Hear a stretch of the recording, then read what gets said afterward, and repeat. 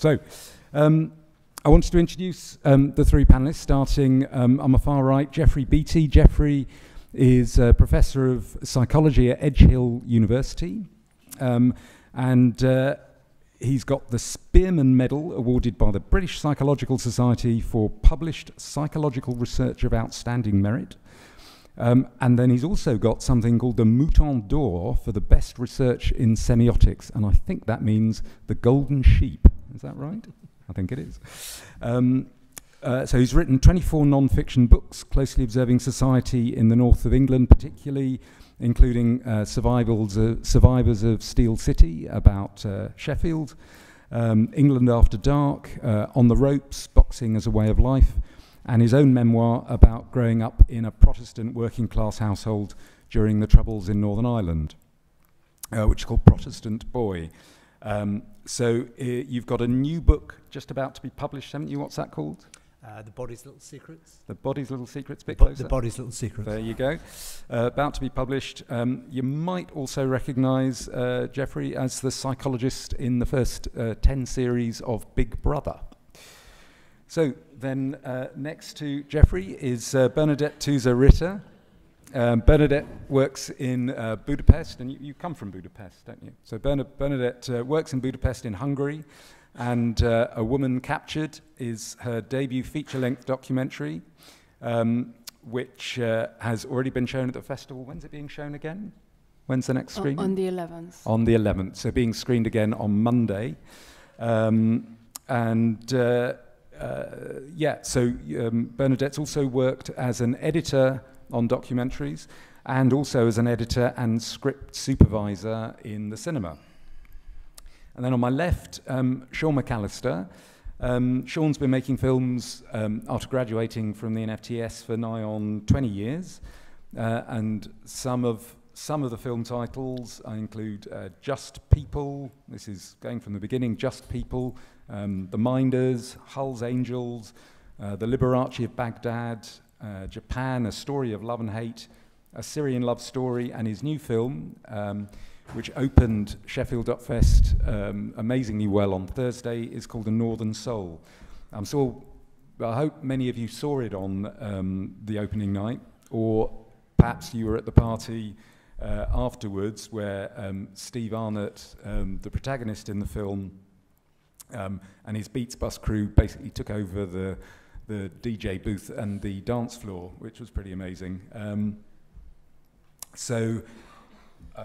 hoping that we'll have Steve joining us later in the session, just to give his perspective. So I'm going to start by asking each of you for a sort of quick one-liner, actually, if you can sum up the way you, as a filmmaker, or in your case, Geoffrey, as a psychologist, how you engage with the people in your work. So Bernadett, if you can try and sum that up for me, when you're making a film, making this film, what's going through your head? How would you sum that up for the audience? When I was making this film, at first I had a visual concept that I want to observe one face. I don't want to talk to her. I don't want to do anything, just to observe. And this was how I started to observe her emotions. And I asked her not to look into my camera. But then I saw that life is different. I mean, I have to turn from a filmmaker to human, and I have to interact with my character, which is actually against the documentary filmmaking rules that you should be an observer. So this was how I started to be engaged, and how I started the project, and it turned. Great, thank you. And Sean, how about you? When Luke Moody introduced you on Thursday, he said your films are really all relationships. Is that the way you see it as well? I've always spent a long time looking for people, the right people to film, so I find a subject that interests me and then spend up to a year looking for the right person to tell that story, so it's somehow the micro telling the macro story. And And in doing that, I try to find someone that I can build that relationship with, and part of the film, part of the unfolding narrative for the audience is the forming of that relationship on screen, and what develops in a non-verbal sense is filmed and allowed for them to read and understand, and that becomes part of the story for me. Okay, and Jeffrey, maybe starting with the books that I was mentioning earlier, you also have if you like, a documentary methodology, even though you're coming from maybe a different perspective than Bernadett and Sean. Well, the kind of documentary books I've written are very different from the two films that we're kind of discussing today. Because I was really struck by the connectedness between the Bernadett and Sean and the people they were writing about. And from a psychology point of view, what was fascinating was watching those relationships develop and change over time. In Bernadett's case, I mean, to me it was a master class really in the building of trust. I've just said to her before we came on, I think she's not just a masterful filmmaker, she's a masterful psychologist. Because to take someone who's clearly suffering from a kind of learned helplessness and change that was extraordinary. But so going back to your work, when you've been, I mean, maybe looking back to stories of Steel City on Sheffield, when you were doing that, how were you conscious of documenting people's lives, or were you trying to use them to say something that you wanted to say? Well, the kind of theme of Survivors of Steel City was it was done during the late 70s and early 1980s, you know, at a time of kind of enormous change in the city. And I suppose what I wanted to do was I was working as an academic psychologist. And academic psychologists spent a lot of time talking about the statistics of unemployment and the psychological impact of unemployment. And I thought in all of the academic work I read, there was no concept of what a person was like or what they were going through or what they were experiencing. So that book was a deliberate attempt to break free of my academic background and to spend time with the individuals and to get to know them. And the relationships, just as Bernadett and Sean spent some time with both Steve and Marish, developed over many, many years. I mean, 10 years, 15 years. 15 years later, I was getting letters from prison saying, would I please send a copy of the book in, and like, please talk to X about Y. Yeah. Because I realized that my commitment to these individuals didn't stop when the book was published. And people drew upon any attributes I had. For example, one of the individuals I wrote about in Steel City applied for a job in the probation service in Sheffield, and he said, could you help me write the application? And he didn't get the job, but apparently they said it was one of the best written applications they'd ever received. So I kind of realized what I could do for individuals, and they drew upon it over a very long period of time. Okay, so you mentioned a little bit just then about the experience of seeing Bernadett's film. Take one step back. We have a room full of documentary filmmakers. From your perspective as a psychologist, and this panel is about psychology in a way, so do you believe that documentary filmmakers have enough understanding or training in psychology and the impact of what we're all doing, what you're all doing, on the subjects? And then I'd really love to hear Bernadett and Sean's view on that. Well, it was fascinating watching the interaction in action, because it clearly starts with Marish and Bernadett not having much interaction. You know, Bernadett's doing a particular style of documentary where you just watch the individual. Marish, of course, is very expressive and in some psychological distress throughout most of the film. But we'll look at a clip later, but I mean, in sort of broader terms, do you think it's something that we need to learn more about? I think psychology is absolutely critical to the craft, but as I say, from my point of view, what was really interesting was seeing how psychology was already being marshalled in not necessarily an academic form, but in a form to make the stuff work. In Sean's case, it was the psychology of hope and aspiration, and also quite a lot of kind of, if I can say so, kind of lay psychology about the theme of parenthood and what it is to bring children up with a ray of hope and so on. And there was quite a lot of psychologizing in there. Steve talked about his relationship with his own father and the implication that had on his life.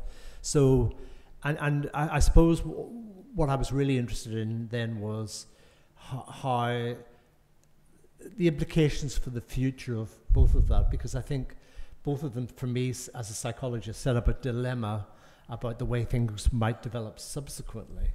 And I suppose that's where I was kind of watching very carefully to look at some issues. All right. Look, I think what we'll do now, let's look at the first clip, and I think because then that will give us all for those of you who haven't seen Bernadett's film yet, that'll give us a better sense of the particular style, and then we can talk some more about it. So I think you've already explained, have you explained how you came to make the film? No, I'm not sure you have. Do you want to just do that, and then we'll play the clip? How did you come to make the film? It was a film school project, wasn't it? Yeah, I started as a totally different project. I applied to the Hungarian Film School to study directing, and I had to make a 5-minute short about a day of a person, any person. And I had this visual concept that I only want to observe one face. I want to show a day through emotions. And I met Marish a few years earlier, and I could remember her face because she looked so much older. She was only around 50, but looked like 70. So I thought, oh, this might be a good face to show a day. And I started to shoot, and during these days of shooting, she told me that she's not paid. So this was how my topic turned to became a film. So can we play the first of Bernadett's clips, please?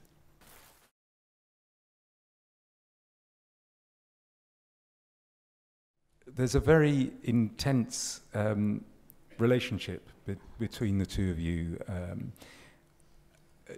At what point do you think Marish felt that she could trust you? I think this happened step by step. It was not so difficult because all what I did was to focus on her emotions and to tune into her soul, that she should always feel comfortable in my presence, in my company. So I asked her at the beginning not to look into the camera. This is my only ask. Please don't look into my camera. And I felt that she wants to look into my camera, so I let her to do that. And then she started to trust me step by step. At the beginning, I never asked her anything because I thought, of course, I was really interested in her story, but I felt she feels really ashamed to talk about that. And I knew that the victims usually worry that people will blame them, that they became victims. So I never asked anything. But in the same time, I had to think what the audience wants to know. So I should raise the questions what the audience wants to know. So when I felt she starts to open, I started to ask more and more questions. But I was always aware that she should feel comfortable with that. Okay. And Jeffrey, then when you see that clip, try and deconstruct it, if you like, from a psychologist's perspective. What do you think, when you see that, what do you think is going on in the filmmaker and the relationship between the two? Well, the thing that strikes you about the film really is the very slow building of the relationship. It really is a kind of case study of learned helplessness because Marish has been kind of isolated, psychologically isolated in that household, and punished no matter what she does. And we know that learned helplessness is a difficult issue from a psychological point of view to do anything about. So what Bernadette's doing is building a kind of an alliance with her, a kind of, if you don't mind me saying, a therapeutic alliance, because you're having to deal with her emotional state and reassure her. I'm struck by the self-talk that Marish does, and I'm sure that wasn't just done for the camera, because I think people self-talk like that when they're trying to reassure themselves. If you've no one else to speak to, you're kind of planning your actions and reinforcing yourself by doing that kind of talk. You know, we're always kind of put off by people that we see self-talking in public, but sometimes unfortunately it's necessary. So I was fascinated by this building of trust, this building of an alliance, and also the fact that Marish was, by saying don't mention this to Etta and so on, the whole point about a relationship with three people is that we have to form alliances within that group, and she needed to be reassured that you were on her side and not on anyone else's side. And I saw a lot of that throughout the film, this kind of building of seeing how much she could trust you, and in some sense she was testing you by seeing what she could accept and what she couldn't accept. Because I think if you're someone who's been psychologically traumatized, as Marish clearly has, then you don't take things at face value. When the documentary filmmaker turns up with the best of intentions, you're always going to be somewhat suspicious. And of course there is a kind of moral and intellectual dilemma anyway, isn't there? Because with a documentary film you're making, there's always a product at the end of it. Interesting. And that sets up this business of the interpretation of motive. And I think she was very interested in testing what your motive was and saying whether it operated at one level or a different level, and to what extent at some point you may involve Etta in the whole issue.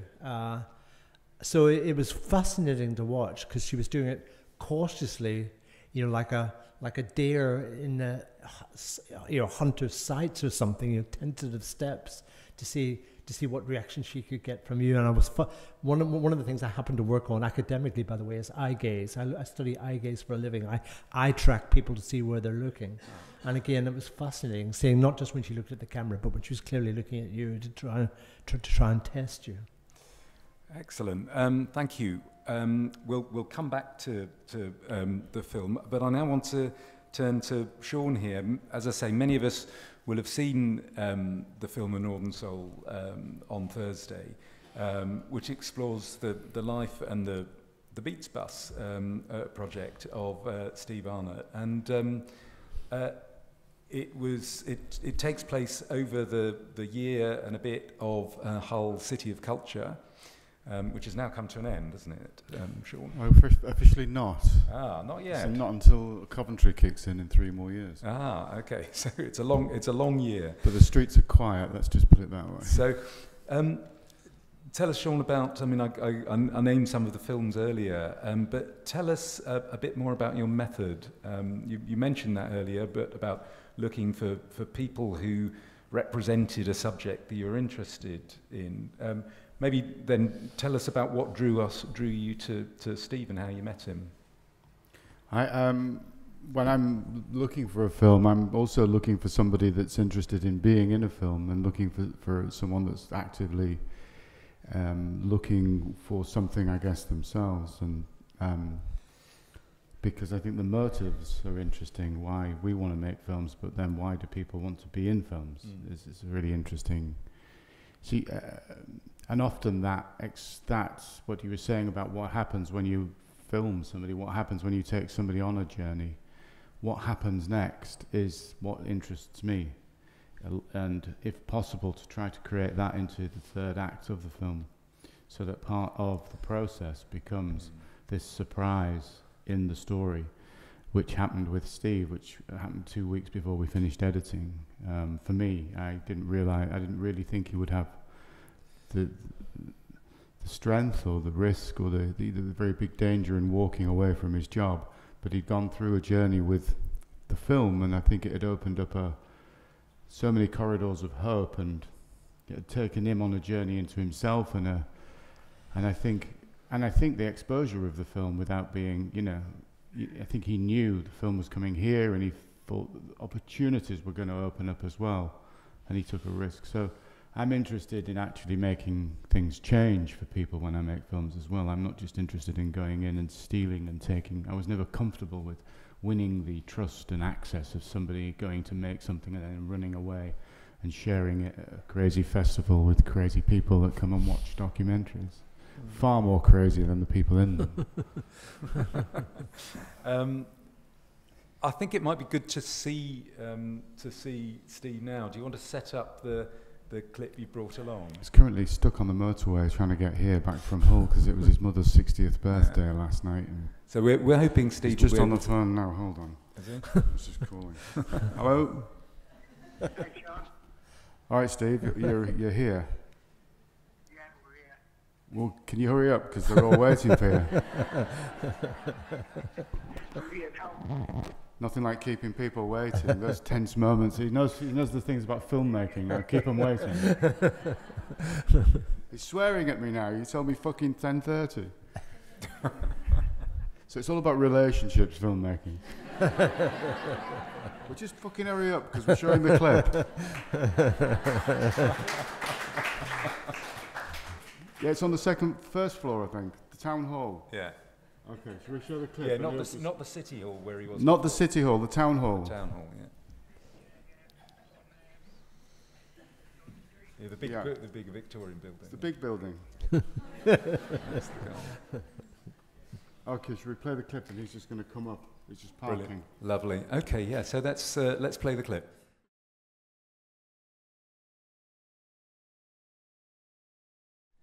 So that's a very raw moment of confession, really, and that comes quite. I think it's about halfway through the film, isn't it? And probably halfway through the year of, the year of you getting to know each other. Did you feel that Steve was confessing things to you? Did he feel that he was talking to you in a way that he wouldn't talk to other people?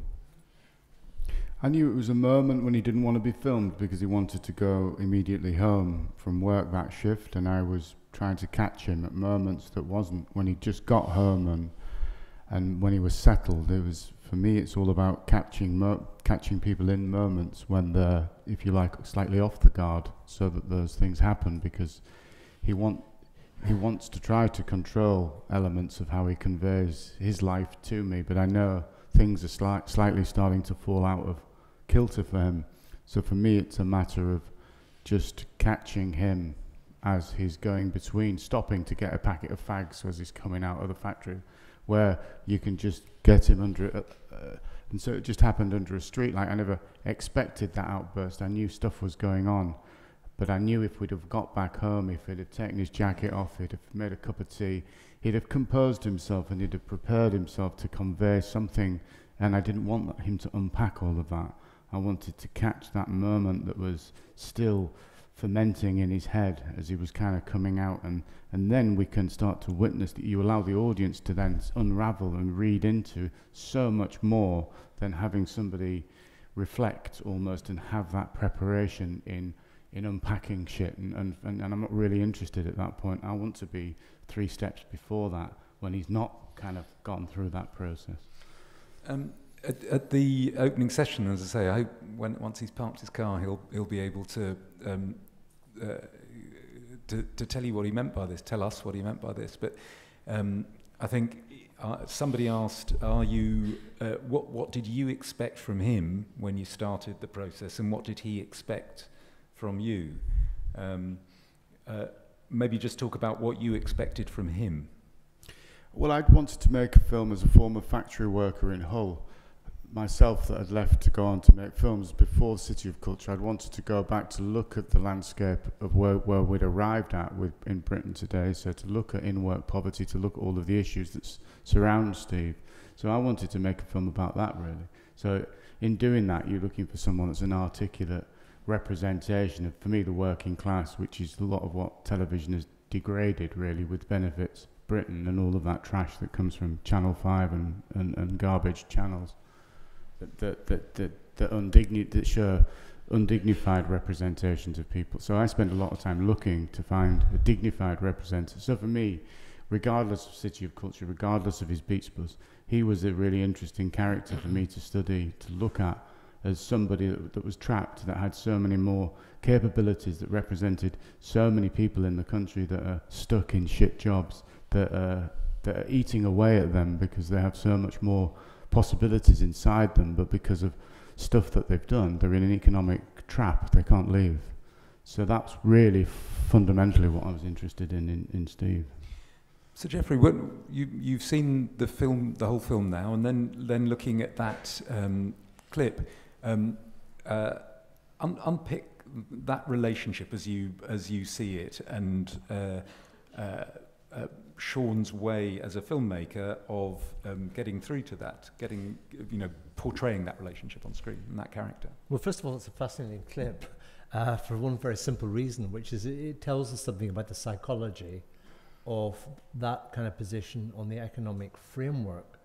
There's, again, speaking from an academic psychology point of view, we claim that we know a lot about what the psychological aspects of being in debt and in a crap job and so on are.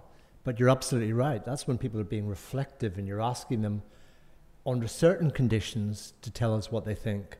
What you've managed to do there is to see literally the darker side of that, which is the kind of what is the automatic emotional response to that kind of thing like.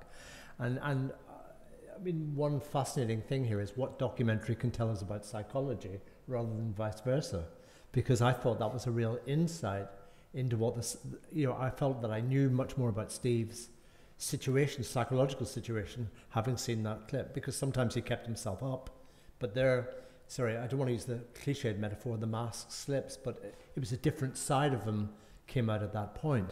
And obviously what the film is about is about the psychology of hope. What is it if we don't live in here he comes, the situation where people don't have hope, and if you have potential, what is it to not see that potential realized? And it seemed to me that the whole film was about that psychological aspect of giving Steve that possibility of change and being someone different. And as I say, what was interesting was there was a lot of background stuff about why Steve might have been in that, I don't mean economic position, but general psychological position in the first place, which in terms of his relationship with his dad and so on. And I suppose that the only thing I wanted to ask about was that having made the film, does that assist notwithstanding the point about exposure, does that assist the process, or do you think that necessarily, if your documentary is trying to be true, that inevitably you're going to make certain aspects a bit tougher in the future? I just wondered about Steve's relationship with his father post-film. I don't know if you have any comment on that. Steve just sat down. So Steve, just to let you know where we're up to, we've just we're talking about you. We're talking about you. So we've been. It's all right. Welcome. And all these lot are really curious about you. Yeah, and I think exactly, and I think what we've been talking about is, we're curious about what it was like really to be filmed and to talk to Sean, who you hadn't met before meeting him, to talk to him about your life and what you were going through in the particular moment that we saw there, which, just sum it up. Sean? Which was the scene when you were coming out of the factory gates with the feeling of, doing all what you'd done with the bus and then getting the news that you'd been demoted in the job, and then I think you wanted to go home, and we stopped for a fag break, and it was just under that lampshade, and it was that scene where you reflected on being 42 and having fuck all. Yeah, I remember that one. Yeah,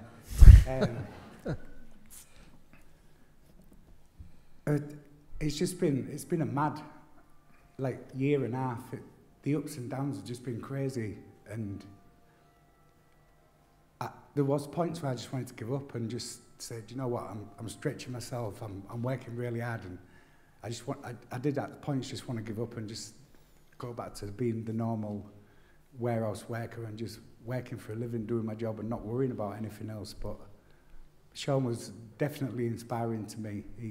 He kept pushing me along, and it was really inspiring. And these guys as well, like the guys who worked on my team, massively positive all the time, and just keep pushing me. So, yeah, I mean,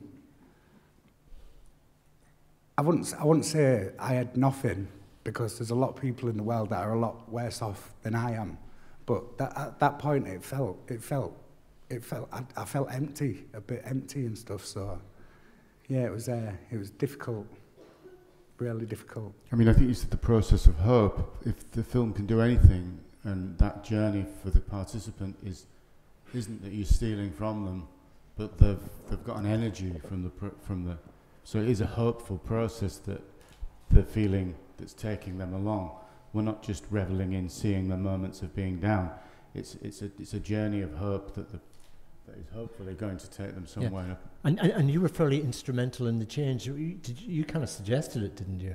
That Steve might go it alone and might. A few times, yeah. To be honest, it was when I met him, it was because I'd been trapped as well, and I could see when he pushed this idea in my hand and he wanted to be filmed, the subliminal message for there was, I want my fucking life to change, but I'm not brave enough to do it. Come and film me.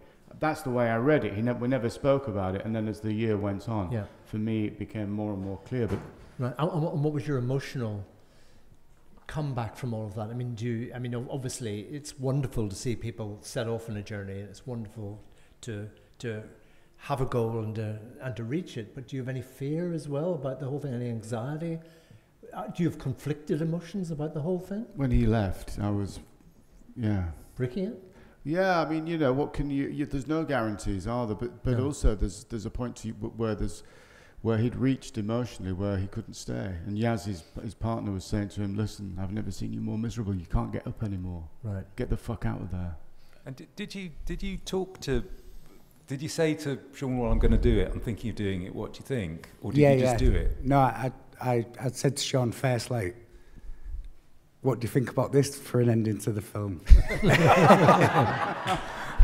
So, but yeah, then we talked about it, and I've always had a job. I've always had a regular income, so that was a scary part of it for me, to walk away and know that you're not going to get any money next month. It was real scary. So that was the hardest part of the decision. Okay. Sean definitely pushed me along to do it. Excellent. Thanks very much, Steve. I want to turn back to Bernadett now, who's made a film, just so that you know, she's made a film called A Woman Captured, which is about, would you call it somebody caught in modern slavery as a domestic servant who doesn't seem to have any rights at all in her home. And you as well had let's say, a role to play in how her life changed, didn't it? Maybe without giving too much away about the ending of the film, because just to remind you, it's being shown on Monday. Do you want to talk a bit about what your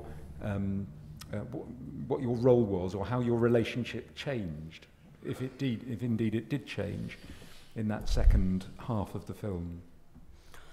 How I got the trust, I think on both sides, or even on Marie's side and on the side of the captors, was that I never wanted to pretend that I'm only interested in their story. I arrived with my camera at the very first moment, and I always had the camera in my hand. And I told them clearly that I'm here only to make a film, because what we usually do is that we have some meetings, we become friends, and then we start to shoot. But I was shooting from the very first moment, and I think this really helped to get closer and to trust me. And when I felt that Marish is starting to trust me, then I tried to remind her to her free life, that she's born to be free, that she's a lovely person, and I never offered my help. I just wanted to remind her that she's really lovely, and I think she could live on her own because she's strong enough. And I think this gave her the courage to run away, because from the moment when I arrived with my camera, she was not alone anymore. She had a friend, and I tried to focus on that. And I asked her to tell me if she doesn't want to be filmed, I will stop it immediately. This was really important for me, and I think this helped to get closer to each other, because she felt so safe in my company. And I think we've just about got enough time to see the second clip, which I think shows, again, both the pressures she's under, the huge pressures she's under, and also how she responds to you. So can we play the second of Bernadett's clips now, please?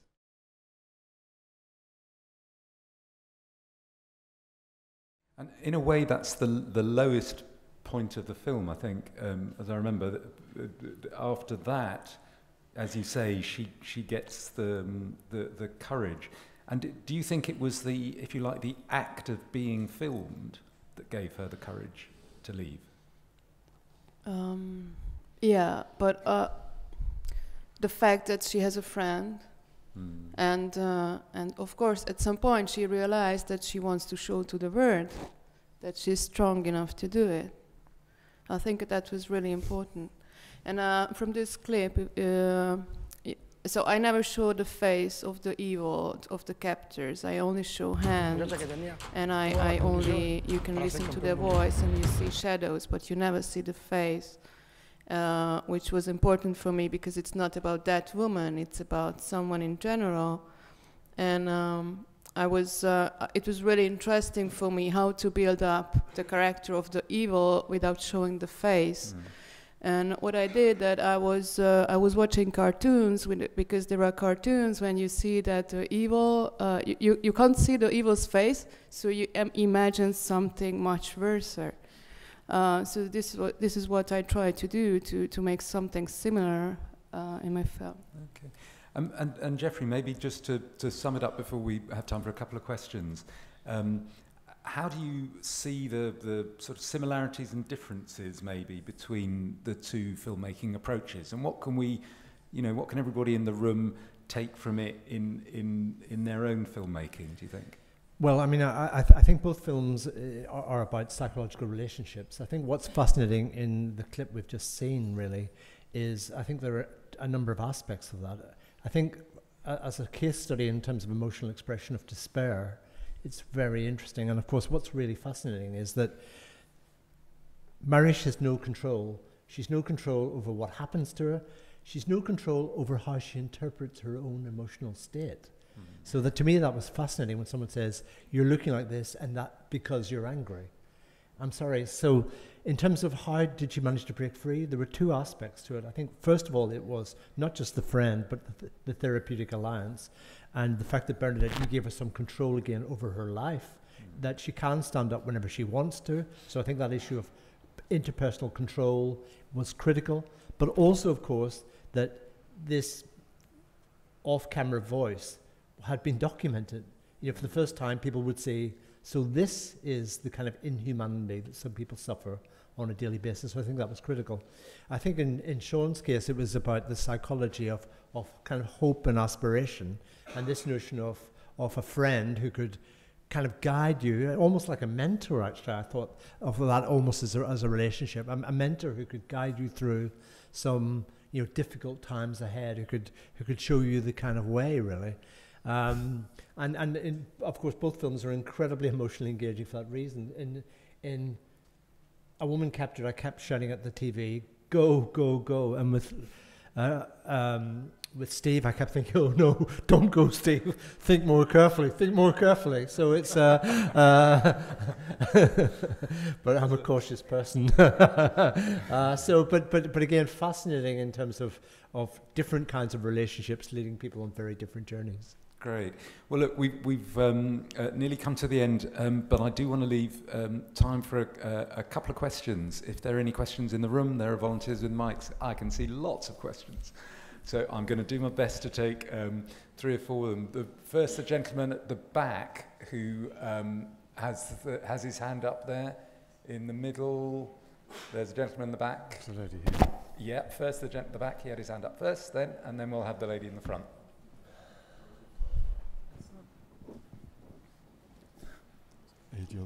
Microphone problem. No, I think. Hello? Yeah. Oh, it's working.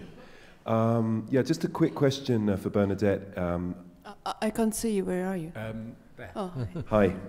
That was, I was absolutely astonished how you managed to get her captor, the tormentor, to agree to be on this in this project, in this film. And so you also obviously had to work on gaining her trust. How did you do that? Because that's also equally as vital as working with your protagonist, your main character. Yeah, when I entered that house, I had to accept all the rules of ETA. This was very clear. If I enter someone's house, I have to accept the rules. So, and in the same time, which was that I will never show her face. And I always screened her the footage, that she can be sure she can trust me.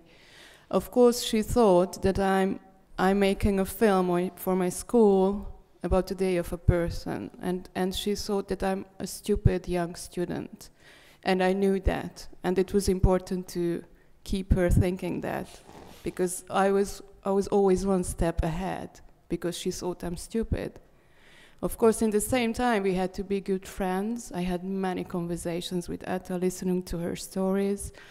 But I told her that you are the bad guy in my film and Maurice is the good guy, just to be prepared for the release of the film.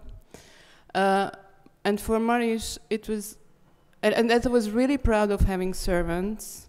And it was a bit cool to shoot in her house, I mean, for her. So, and she didn't think that she did anything wrong. In the film, she tells me that she thinks that there is nothing wrong with that. So this was Etta's side. On Maurice's side, I really tried to focus on her emotions and that she should feel comfortable with my presence. Actually, the only thing I did was that. Okay. Thank you. And we'll take one at the front here, and then maybe one more after that. So. I just have a question about Sorry. It is on. It is on. I don't think you have to do anything. Yes. About technology, whether either of you can answer the question of whether technology ever gets in the way of this very special relationship that you've both described. Because obviously a camera is not present in a therapeutic environment. And between friends, there is no camera, generally, when you talk about things. So I just wonder how you negotiate that. So. Steve, do you want to, Sean, do you want to talk to that? I try to just film as small and as easily accessible as possible. It's but not really that you don't want them to feel that they're filming, because it's always a film. The reason you're there is that you're making a film. So you're never pretending that I'm never pretending I'm not making a film. But then just being easy, just having something that's quick and accessible and easy to film. So something that's as easy to get as my glasses now, to be filming, to not have a crew, to not have all of that rigmarole, to just have something that can catch moments as moments happen, really. So I would like to add some. Can I? Yeah, this was the reason why I completely agree with you, and this was the reason why I arrived with my camera, and the camera was always in my hand. I mean, I was making shots of the water, if not of her face, and after a while she got used to it so much that once, when I didn't have the camera in my hand, she asked me, "Where is my camera?" So it totally turned. Okay. I'm afraid we have to finish it now because we're getting on to the next session. I'm terribly sorry we didn't get to more questions, but can I have a round of applause for Bernadett, for Krishan, for Geoffrey and for Steve, and thank you very much, Steve, for coming.